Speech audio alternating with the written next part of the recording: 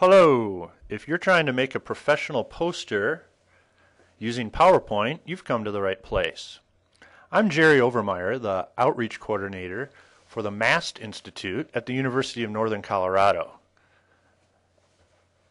First thing I like to do in making a PowerPoint poster is getting a template. Now you can get a template, use any template you'd like, but one that works well we have available at the MAST website at mast.unco.edu/forms, and then download the PowerPoint program, PowerPoint Poster Template.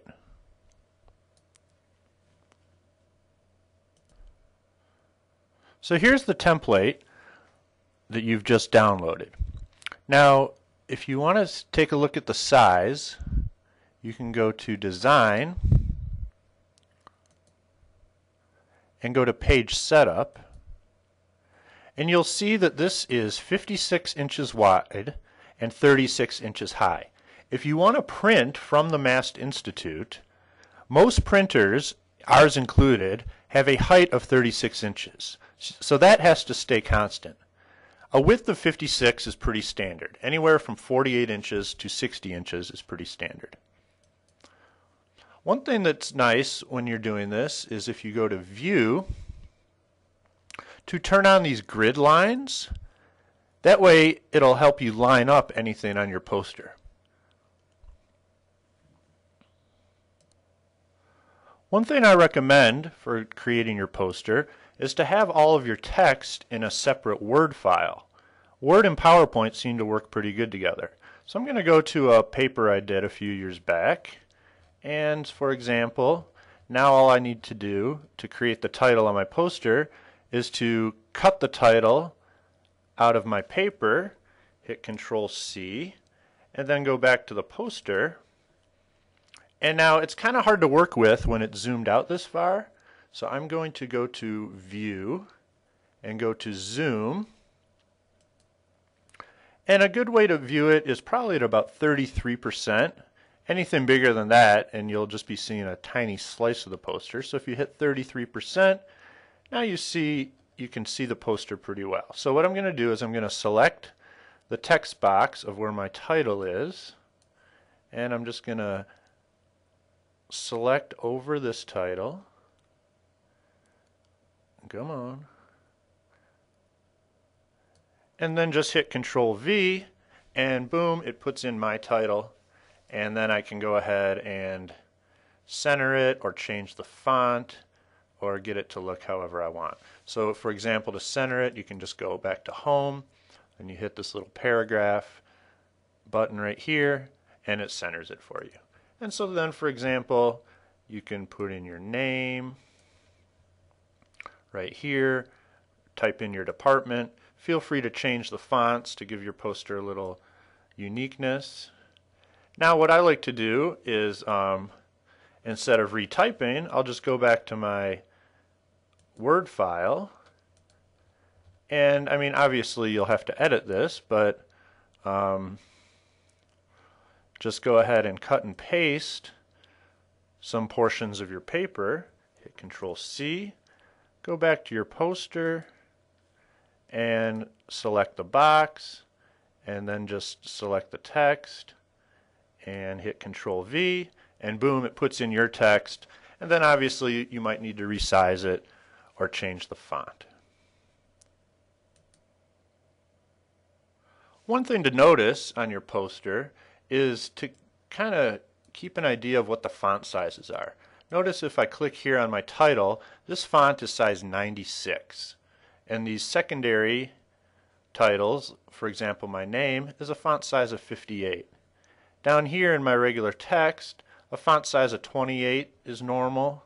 Down here, this font size is 26. So you really don't want to use anything smaller than a font size of 26. You want to keep in mind that you want people to be able to just get a general idea of what your research is from the poster. Try not to get too wordy on the poster. Now the next thing I want to show is how to insert photos. So to insert a photo, what I would do is, well, first of all, any photo taken from a digital camera should be fine. Now, if you want to get images off the internet, however, you need to make sure that you save them by right-clicking on them, and they need to be at least 50K in size. So I'm going to go up to Insert and see what I have here. So I'm going to go Insert, Picture, and here's some of my pictures. I think on my desktop I have what I want here.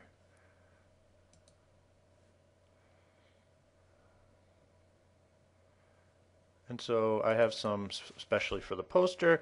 Okay, here's a picture I took of myself. Wow, that's a really great picture. But as you can see, the size is 641K, so that's fine. So I'll select that, hit Insert, and obviously that picture is way too big. So I'm going to go back to View, go to Fit to Window, and we see, okay, there's my picture. We obviously don't want it that big, and so you just shrink it down to the size you want, and then you can just drag it around and put it in your poster wherever you want. Okay, now you can always make pictures smaller, but it's usually not a good idea to make them bigger because they may become pixelated when you go to print. So let's try another one. So Insert, Picture. Let's see, here's a picture, JPEG image, size 146, so the size is okay. This is something I got off the internet, and so we'll just insert that. And again, you just put it in your poster wherever you want it.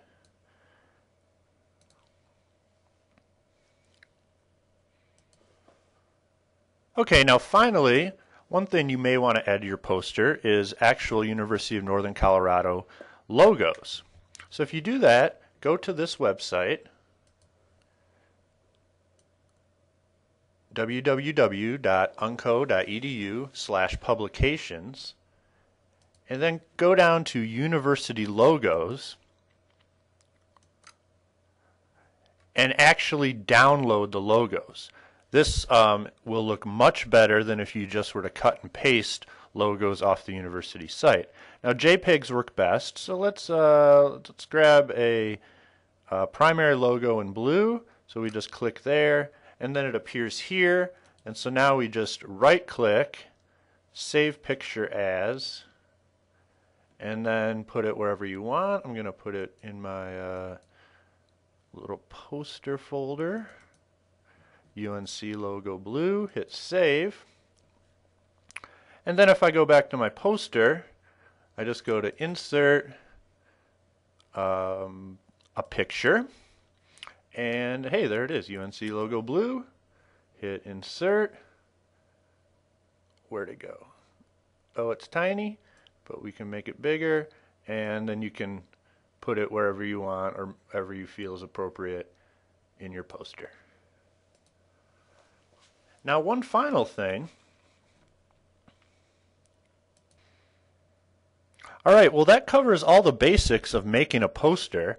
Obviously, you know, it's going to be a lot of cutting and pasting, a lot of just moving things around, making them look good, making sure things are lined up. You'll probably get frustrated at some point. Please do not take it out on your computer physically. You can take it out verbally on your computer, of course.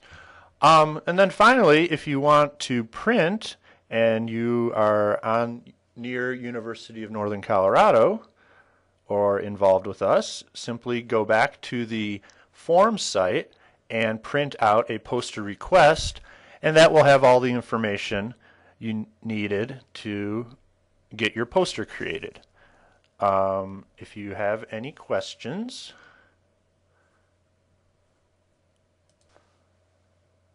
well, I hope you found this tutorial somewhat helpful. Please, if you have questions, contact either myself, Jerry Overmeyer, at unco.edu, or Lori Ball at unco.edu. Have a good one. See ya.